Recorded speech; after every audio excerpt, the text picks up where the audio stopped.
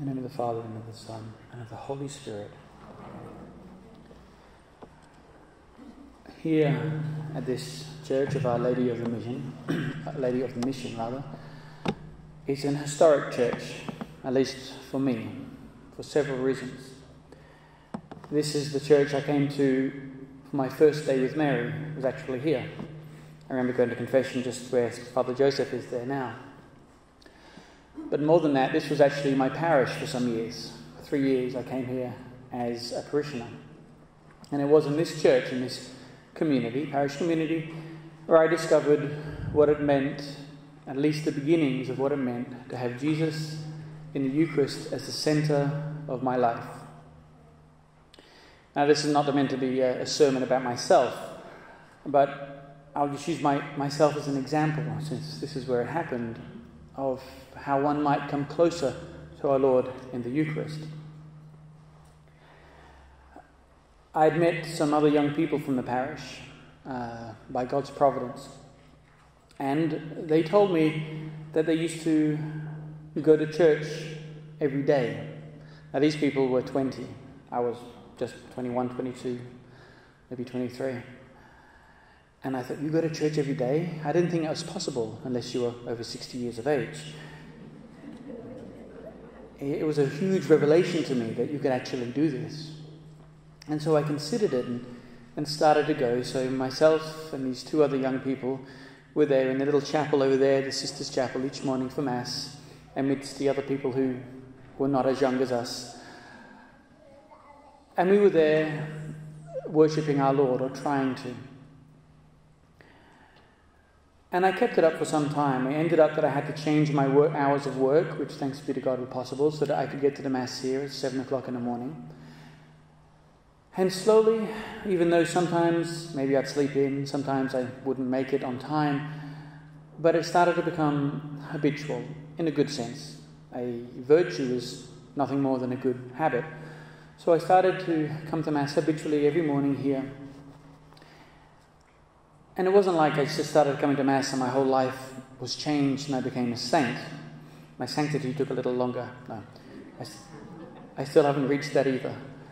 People, before I entered a convent, or when people ask me about how I became a friar, they say, did you have a conversion? I said, I'm still waiting for it. But nevertheless, I started coming to church each day, and without really noticing it too much, at first, God started working very much on me in a very deep way. Before I knew God, I would pray and things, but it's different when you pray at home. It's a good thing to pray at home, and it's a necessary thing. St. Paul tells us that we must pray constantly at all times, recognizing that God is with us, and especially for us who are baptized and who are in a state of grace, we have the Holy Trinity dwelling within us. And yet there's something different, something more when we have the Eucharist dwelling within us. And so I'd come to Holy Mass and receive Holy Communion, and so I would start my day at work this way. At the time, for those of you who may remember me from the parish, I worked for Telstra, so I'd have to rush into church. I'd get there in my uniform. The priest would celebrate Mass, and one of the advantages of having the priest being able to celebrate Mass fast is that I could go to work afterwards. So the Mass would be about 25 minutes, and then I'd have to jump in my van and do my Thanksgiving in the van. And I remember one incident. If you're from the area, there's a telephone exchange just around the corner here. And we had a meeting at the exchange at about 8 o'clock. So I was the first one there. And a friend of mine, one of my workmates, came as well. And he knew that I was Catholic and trying to practice my faith. And he was a nominal Lutheran, a non-practicing Lutheran. I'm not sure exactly what that means, but that's what he was. And he says, where have you been? How have you got here so early? I said, I've just been to Mass. I've just been to church. He looks at me and goes, how often do you go? So I say, I try to go every day. And he looks at me even more strangely. We're about the same age. He says, but don't you think that's a bit much? Don't you think that's going overboard a little bit? And I wanted to laugh. To tell you the truth, I can't really remember what I said, but I remember what I would like to have said. When especially I would have said, like as a young man, if you meet someone and you want to get to know them, There's no way you can get to know them without spending time with them.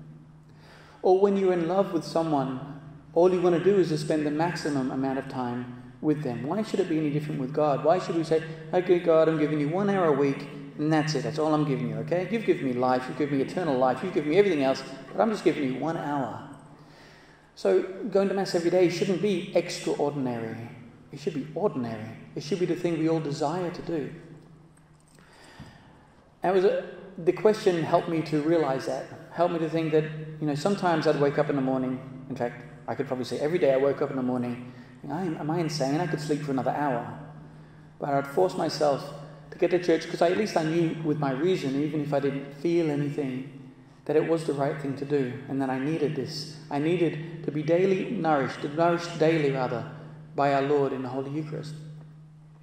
And so as time went on, I grew more and more to know Christ and in love with Christ. And not in a sense that, the butterflies that come in your stomach when you first meet your future spouse or whatever, that kind of love. Not those kind of feeling lovey-dovey kind of stuff, no. But a knowledge of Him, which allowed me to realize what He had done for me and what He does for me every single day on the altar comes down to be my food. It's a realization we all have to come to. We should all strive to come to.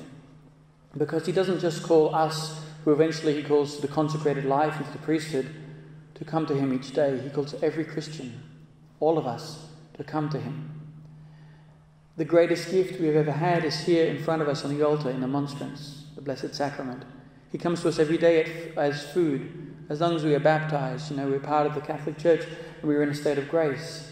He asks us that we might receive Him so that we might be united completely with Him in the most sublime way that is possible this side of heaven.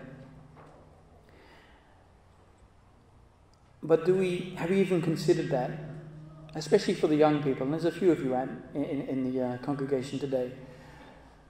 We don't even consider, like I didn't consider it even a possibility for someone of my age to be spending my time going to church in the morning. It just didn't cross my mind. Yet we have to really consider the fact, if we've got time, if we have the opportunity, then we should be spending it with the one whom we love the most, or at least who we desire to love the most, certainly the one who loves us the most.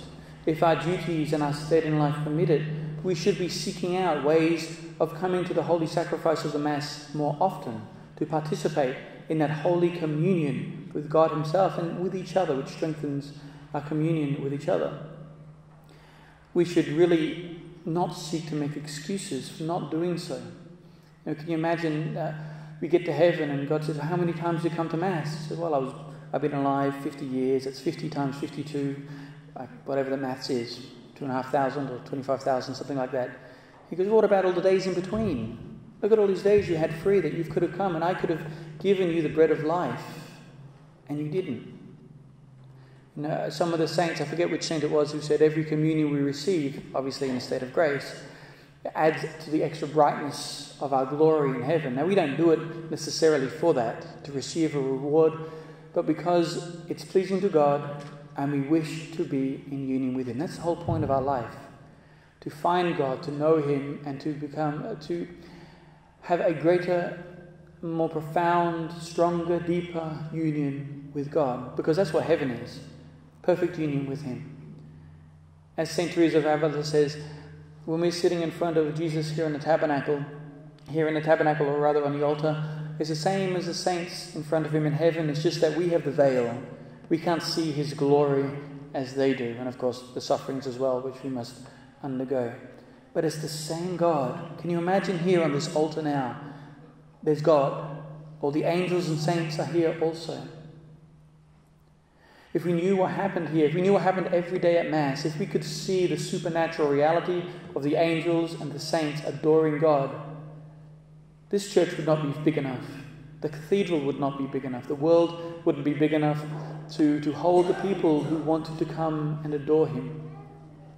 We, on the other hand, have the eyes of faith. There's not too many of us here who are mystics, myself included, we don't see those things supernaturally. God wants us rather to merit. We understand to a certain degree the truth of God. He's given us the faith, theological and otherwise, through baptism and through our study. And He wants us to come and acknowledge the truth of his reality, the truth of his love, that word that gets overused and abused in our society, but the true love which ended up in the crucifixion. No greater love has a man than to lay down his life for his friend. And he lays down his life every day, in a sense, now in an unbloody way on the altar, so that we may eat and that we may live.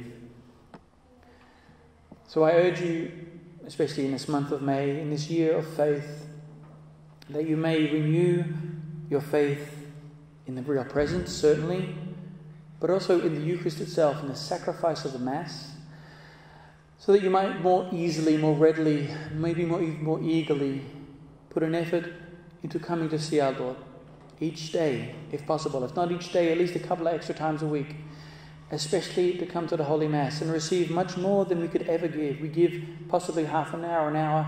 He gives us infinite, eternity, everything. Let us not waste the time we have. Our time is very short. Before we know it, we will all be dead. Less than 50 years.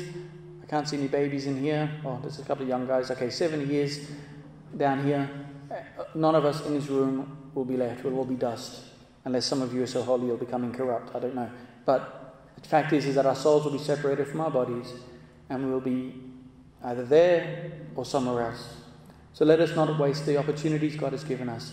Let us seek to go to Mass, to participate in that holy sacrifice as often as we can, and let us keep our souls as clean as possible through the sacrament of mercy, the sacrament of reconciliation, so that we may not be found wanting on that day of judgment, and that we might be able to be with our Lord, with Our Lady, with the saints and all our loved ones forever in heaven.